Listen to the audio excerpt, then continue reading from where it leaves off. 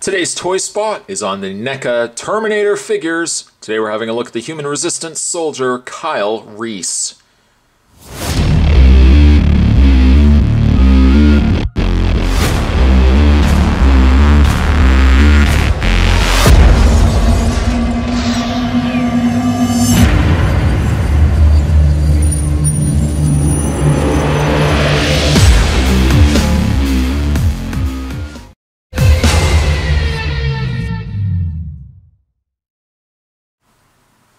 Indicated on the side of the package, in the year of darkness 2029, the rulers of this planet devised the ultimate plan. They would reshape the past. The plan required something that felt no pity, no pain, no fear. Something unstoppable they created, the Terminator.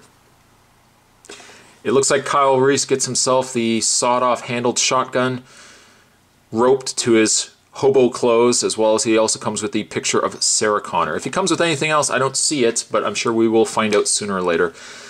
Also indicating at the top corner, the spot I would like to draw your attention to is the poster of the Terminator. Awesome. Simply awesome. Flipped on the back of the package, there's a picture of Kyle Reese, the figure. Other figures you can pick up are the Tanker Truck Pursuit, as well as the Endoskeleton. And it seems like Endoskeleton is just a fill-in figure that they seem to put in with every line. There always seems to be an endoskeleton of some sorts. That's fine. We always can use more endoskeletons. Target identified. Specs: Kyle Reese, human resistance soldier, sent back through time by his future son. Kyle Reese must protect the life of Sarah Connor from the T-800. Arriving in 1984 Los Angeles, Kyle is unarmed and unaware of what awaits. Upon locating Sarah and saving her from the Terminator's attack at the Tech Noir Club, Kyle confides in Sarah, informing her of the impending doom of humanity and of her role in our survival. That is one amazing pickup line to use on a girl that you've just met. Human resistance, it's all up to you. Nice to meet you, my name is Kyle. What I am going to do is take a break, going to get this opened up, and when we come back, we're going to get a better look at Kyle Reese from Terminator. Stay tuned. Before we actually have a look at Kyle Reese, who's actually laying down, there's a reason for it. Let's have a look at the smallest accessory that comes with Kyle Reese, and that would be a photo of Sarah Connor, which the camera is having a tough time picking up, but there it is right there. Taken from the very end of the movie, and I don't think Spot's saying that with the intent of spoiling it for anybody, because I'm sure everybody has seen Terminator. There's Sarah Connor there. Oops. It is so incredibly small, though. It is actually just a piece of cardboard. That's all it is, just a piece of cardboard. One of those accessories, really neat that they included it, but let's, as we do in Terminator fashion, let's skip ahead a few years. It's going to be interesting to see how many collectors actually still have this photograph of Sarah Connor. This is guaranteed going to be lost. This very well might be lost the moment I finish this review. Not possible? You don't give Spot nearly enough credit. Moving that aside, let's pick up Kyle Reese, who unfortunately has a really tough time standing. It could likely stem from the fact that he's just on this set, and this set's a fabric, so it's not a complete solid footing for a figure to stand on. But I find Kyle Reese really has a tough time standing just in general. Could likely stem from his pose. I don't know, maybe we'll just have to do some finagling. Let's have a look at Kyle's face. It's a nice face. I would say it does look like Kyle Reese. Now, some would argue, of course, the face, the expression that they used on Kyle, not maybe the best.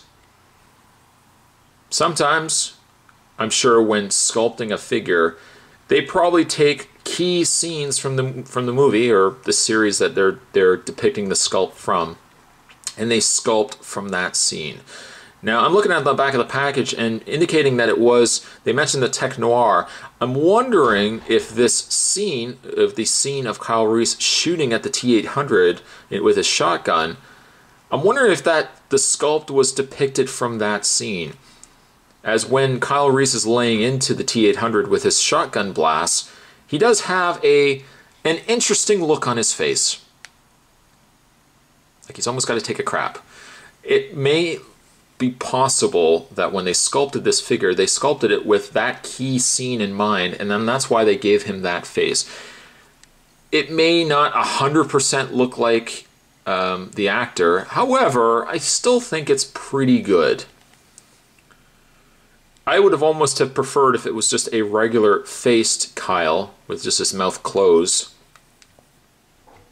But due to the fact that this character is running for the majority of the movie and being chased by something, let's give him a little bit of luxury, as it were.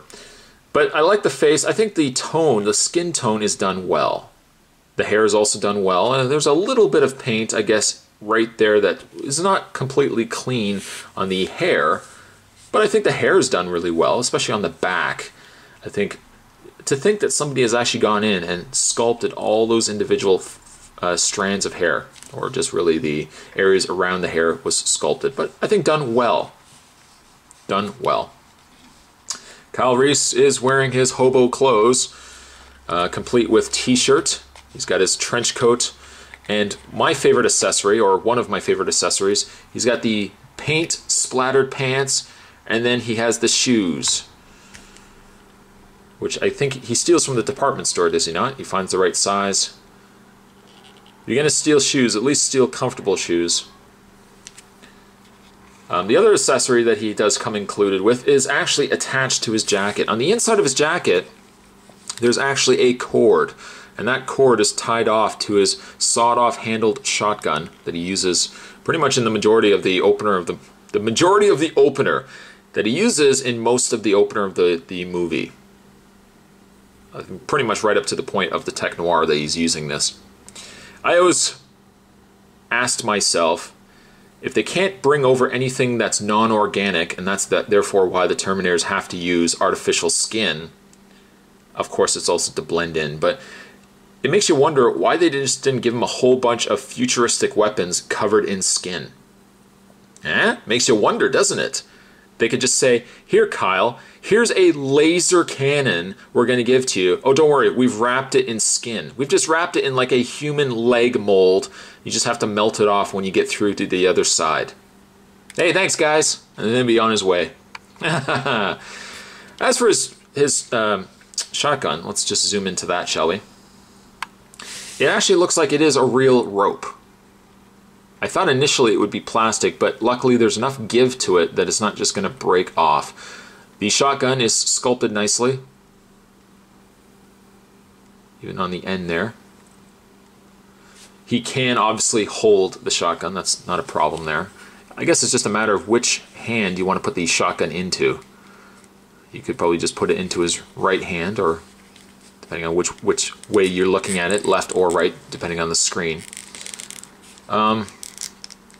But we can get the shotgun into his hand. His hand is sculpted in such a fashion that get the hand actually in there. You know what? Let's try the other hand. This hand actually has a little more of a pointed finger. This one does not. So let's try that other hand, shall we? Get into his hand. There's not a considerable amount of give either, I've noticed, in the hands either. So you have to do a little finessing to get the handle in there. And you'll just get something like that. With his finger, his trigger finger, actually on the trigger of the shotgun. And that's a really nice touch.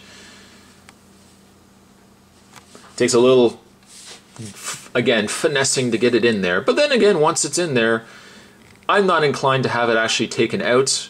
It works with Kyle, having it on the shelf with his gun. And then, of course, looking at other features, I think his trench coat is done really well as his shirt. Both have this really neat wrinkled effect, which I think is a nice touch. The one thing I'm not a big fan of, if you peel the jacket back ever so slightly, you'll see that his shirt looks like it can be removed. Now, I thought to myself, hey, wait a minute. I wonder if you could remove the shirt completely and have a flesh-colored, shirtless Kyle Reese. Unfortunately, though, it doesn't look like it's a fully finished torso. In fact, it still looks like it's unfinished. They probably thought to themselves, well, if we're going to be using a jacket over top of the shirt, we don't need necessarily to finish off the shirt completely. My cat also agrees in the background. But I'm really surprised. It's one of the few times I've actually seen an incomplete torso piece on a figure. Moving that out of the way, I mean, the jacket as a whole is done really neat, and I like the coloring. The color is accurate to the movie. And he's got his paint going on there. Yeah, overall, it's just a really neat figure. Face-wise, it's, again, questionable. But it's still, you can look at it and still know it's Kyle Reese.